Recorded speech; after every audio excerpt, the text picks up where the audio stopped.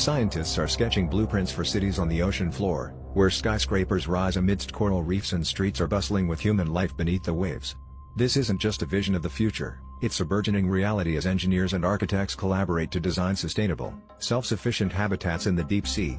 Imagine transparent domes offering panoramic views of marine life, with transportation networks that rival any metropolitan city on land.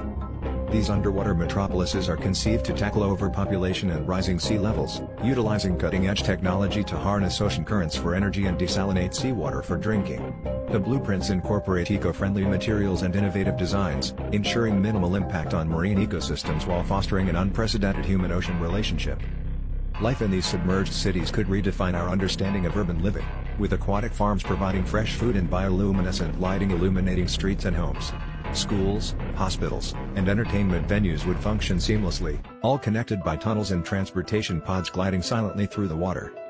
Researchers are already conducting experiments in underwater labs, testing the limits of human adaptability to life beneath the sea.